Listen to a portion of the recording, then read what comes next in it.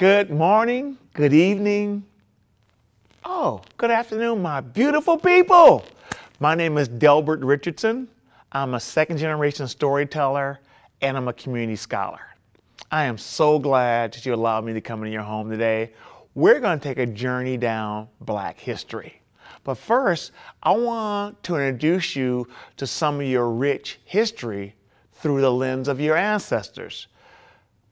Math, science, engineering is so critically important, but did you know that someone that looked like you and I was the first documented physician, an architect, and by the way, an architect is someone who builds. His name was Imhotep. He was the first documented physician of the entire world. And the next board I want to introduce you to is this one here. And this is a glider. How many of you guys have made a paper airplane before? And how many of you have kind of like challenged your friends to see who's plane would fly the farthest? Well, if you think about that, our ancestors were thinking the same thing. They were using their imagination to say, birds are flying. What if we flew? So this is a glider that was 2,000 years ago. Yes. 2,000 years ago. And last but not least, this is a storyboard that's called The Birthplace of the Modern Mind. And it talks about not just us inventing math. Yes, we invented math, but we also invented the first steam engine. This is our history. This is our rich, rich history of the shoulders we stand on. But guess what? Let me share with you how this rich history is impacting us right now, today. You want to go on a journey with me?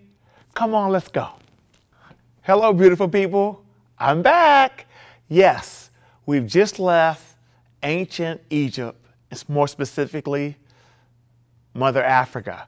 And now let me share with you how your ancestors' amazing brilliance have impacted today's world. I want to share with you a few Black inventors. So on this table are some everyday items that people who look like you and I invented. So this is a doorknob. Now you may think this is a paintbrush. No, it's actually called a caster that fits on the bottom of a bed, but also on the bottom of an office chair that allows you to move around without getting up. Here's a gas mask.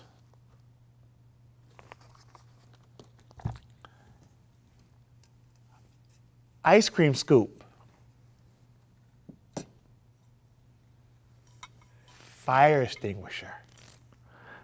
And last but not least, this is one of the favorites. It's a super soaker. But guess what? There's more. If you look back at these amazing people back here, you got Mark Dean. He's responsible for PC technology, which stands for personal computer. You have Mr. Norbert Rouleau, which is responsible for sugar refinery process. The handheld computer, Miss Donna August, and last but not least, Mr. Lonnie Johnson, that not only invented the super soaker, but took the money he made and did spacecraft controls. Here are some other amazing inventions that were made and invented by someone who looks like you and I. This is a fountain pen. This has what they call a quill tip that actually has ink that comes out. This is not a ballpoint pen. It's called a quilt pen or a fountain pen. These are curling irons. This was used to curl your sister or your daughter or your mother's hair so it'd be nice and pretty. This is a rolling pin. This was used during baking when you made cookies or cakes. It would make the dough nice and smooth, even biscuits, so they could go into the oven. And this is a cell phone. And so you and I, invented one of the cells inside the phone. We didn't invent the phone, but our invention made the phone possible. And we have here the straightening comb that gave women more options for styling their hair. Now, in closing, I want to share with you a few amazing inventors that have changed the world. Mr. Jan Menslinger, he was responsible for shoe manufacturing. Miss Patricia Cowings, she helped develop one of the space's first astronaut training suits. Mr. James E. West, modern microphone, and Mr. Granville T. Woods, electric train systems. Yes, we are amazing. And I want to read to you one of my favorite books, and it's called I Love My Skin. Boy, do I love the skin I'm in. When you look in the mirror, what do you see?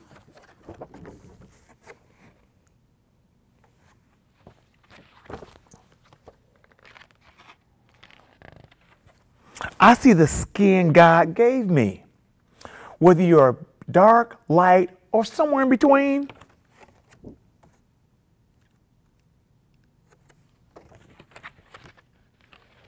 you should know exactly what I mean. You should know what it means to love who you are.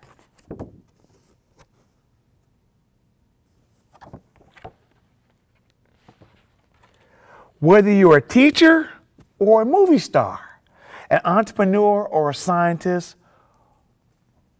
or a girl or a boy,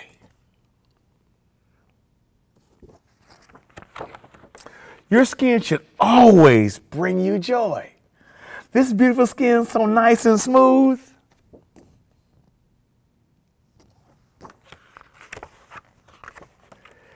This beautiful skin puts me in a good mood. I love it so much, I want to shout.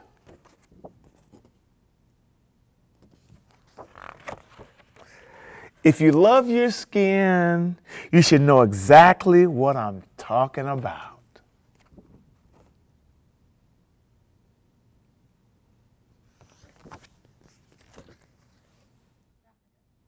In closing, please remember the history journey I just took you on. Your amazing ancestors and what they created, to the modern day inventions and inventors that's behind me.